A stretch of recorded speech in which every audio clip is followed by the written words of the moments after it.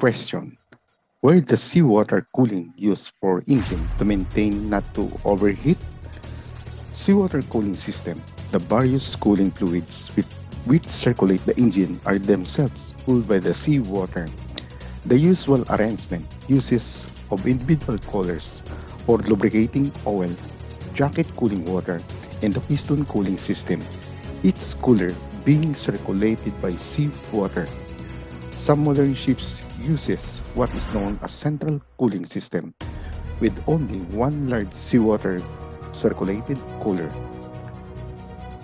From the low or high seats suction, there are suction to be opened on seawater circulating pumps.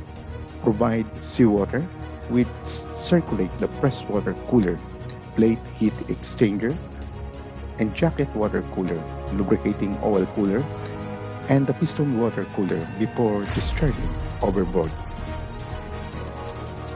The machinery system fitted on board ships are designed to work with the maximum efficiency and run for the long hours. The most common and maximum energy of loss from the machinery is in the form of heat energy. The loss of heat energy has to be reduced or carried away by the cooling media, such as central cooling water system, to avoid malfunctioning or breakdown of the machinery. There are two cooling systems used on board ship for the cooling purpose. One is the seawater cooling system. Seawater is directly used in the machinery system as the cooling media for heat exchangers. And second, the freshwater or central cooling system. The freshwater is used in a closed circuit to cool down the engine room machinery. The freshwater returning from the heat exchanger after the cooling the machinery is further cooled by the seawater in a seawater cooler. And so we will proceed now in the proper procedure of seawater cooling system. Be sure that the low or high seats suction strainer are in good conditions, that the suction and delivery valve of seawater pump are fully open, that the valves leading to the heat exchanger are also open, that the freshwater cooler inlet valves are also open, and next, the freshwater cooler bypass it its cracks open, the overboard valves are fully open. Afterwards, start the seawater pump while the other pumps in the standby mode position, and the seawater cooling flow in the heat exchanger as well into the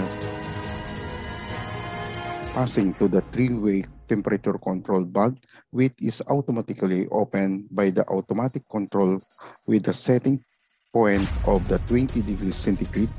And be sure also that the overboard valve is open. And start the MGPS, a marine growth preventing system. And finally, check the flow of the cooling system as well the seawater pump are in good condition. So the marine growth preventing system is the solution and created with the purpose of debating marine growth, marine organism along the ship's seawater piping line.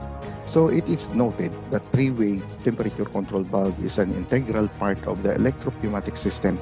So when the setting point is 20 degrees centigrade, the seawater temperature exceeds in that temperature, the controller will be automatically activate and discharge seawater to overboard, while the normal temperature will circulate the system for the cooling purposes.